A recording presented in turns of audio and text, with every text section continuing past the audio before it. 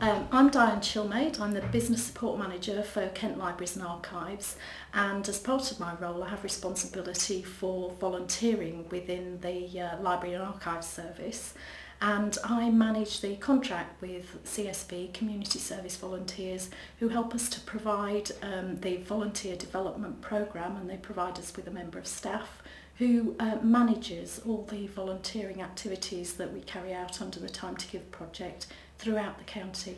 And the range of activities is very wide, from the traditional home library service volunteers, but using this project we've developed volunteering activities much wider than this. So for example, in relation to family and lifelong learning volunteering, we have volunteers who support us with our baby bounce and rhyme, our toddler time and our story times. My name's Marion and I work for CSV.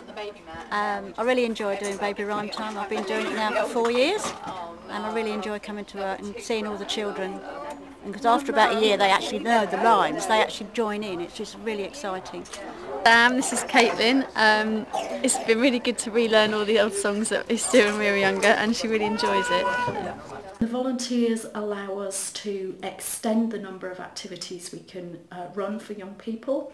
They help us provide refreshments and support, and they allow our staff more free time to be able to have discussions with the carers about reading needs, about family literacy and so on.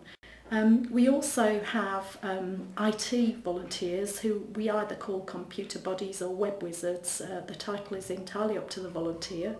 And again, this morning at Maidstone we saw Aaron, who is a visually impaired volunteer, who was having his induction. My name's Aaron Ross. I'm interested in doing volunteering because I use computers regularly on a day-to-day basis. I've got a lot of skills in computer usage, and I think it'll be handy to pass it on to other people so they can be competent at using the computers as well. It's a really good scheme because there are, obviously nowadays with the IT world and that, you do need to be able to use the computers. You need to be semi-competent on them to be able to do most things nowadays. So it helps the public out as well. So I think it's a really good system. At Sittingbourne Library we have a courtyard garden, which I'm sure the staff will agree with me didn't used to be in great shape. And we have a number of people who act as gardening volunteers. Morfed, who is our gardening volunteer at Sittingbourne, has won 2 Sittingbourne in Bloom competitions for the library courtyard garden. People enjoy coming to sit in the garden during the summer months when it can get quite hot, but early morning and things, they come out and perhaps bring a coffee that the library, they can get in the library. They can bring a magazine and have 5 minutes quiet out here. Quite a lot of people appreciate that.